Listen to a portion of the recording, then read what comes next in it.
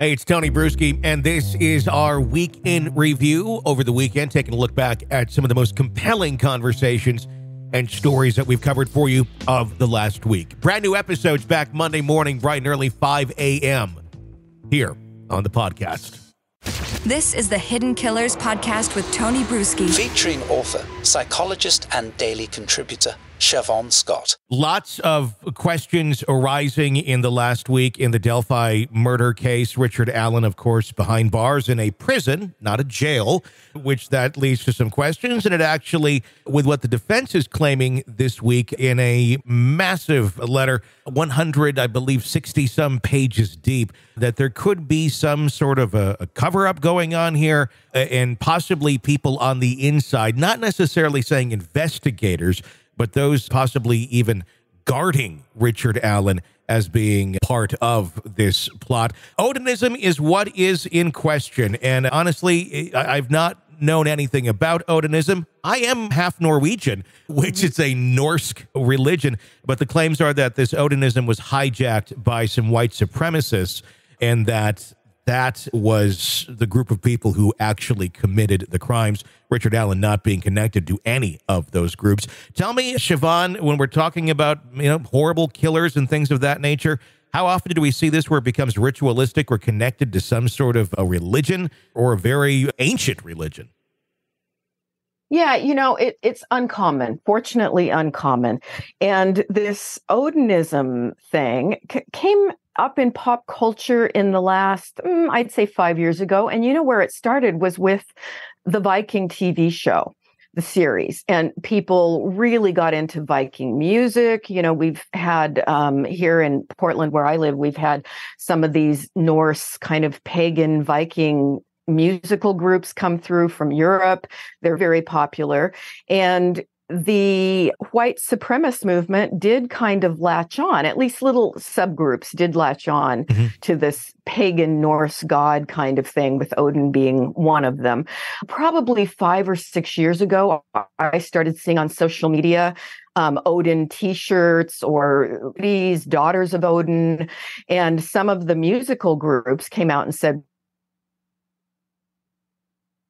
but there is an element of that. I don't think it's very big. I think it's pretty small.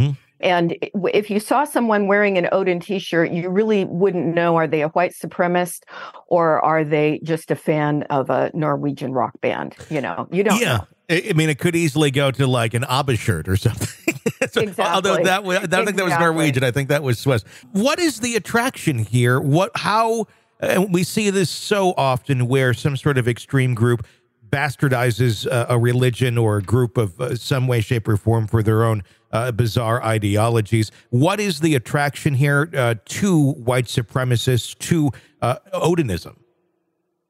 Yeah, it's really odd. And I don't know that logically you can make it hang together very well. But there seems to be this, this movement of take back America for white people, and we have our own history and our own, white pride, that whole thing. And so they reject, because they don't like Jews, they reject traditional Christianity and Judaism, obviously. And they've just attached to this idea that they're somehow closer affiliated with the Norse gods. But I really do think that some of this came out of the television programs, because weak-minded people can be easily influenced by things that look cool. And, they're still on Netflix. I don't know how many of these shows there are, but there are a lot of shows about the pagans and barbarians and Vikings. And I mean, we've watched a few of them, and it just as entertaining TV, they're good, you know, but can people actually be influenced to take these things seriously or attach it to another aspect of their movement? And if you look at the whole white supremacist movement as a sort of religious faith, that may not make a lot of sense. It's not based in reality, but there's always people looking to join a club, that makes them feel important. Yeah, very much so that exists. Oftentimes we see people kind of join their club, join their group, and it's just kind of a thing. They're not necessarily out there murdering or killing or sacrificing. Right. But when we hear terms come up like it was a sacrificial killing, of these kids. I think some of us are not used to hearing that. Kind of like that seems like kind of far-fetched, but is it really that far-fetched? Are these sort of things going on more commonly than we are aware of? I mean, I'm speaking broader term as a whole out there within our society with some of these groups. Yeah, this is where I think it gets far-fetched, because I do think we would know. If there had been multiple murders committed by a pagan religious group or Odinists or whatever, and there's absolutely no precedence of this happening. This, we have no evidence. This has never even been speculative before. So is this something that we really need to be looking into? Apparently, we need to look into it.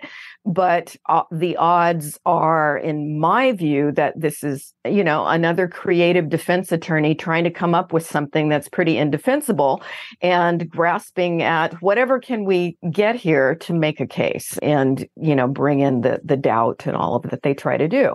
So you get really creative lawyers who can come up with all sorts of things. And are there people in the prison wearing, Odin patches or something like that? That's possible. I would be surprised, but it's certainly possible. But is this because they're a fan of a certain band or a certain movement, or do they have white supremacist leanings? That's all possible. But I think there's quite a leap from that to, and they committed ritualistic murder. It's like, what would the point of that be? It just doesn't seem to make a lot of sense at this point. This is the Hidden Killers Podcast. Want more? Start binging on all of our true crime podcasts right now through Apple Podcasts, and get an ad-free experience when you sign up to be a True Crime Today Premium Plus member, exclusively on Apple Podcasts. More of the Hidden Killers Podcast, dropping soon. Press subscribe now.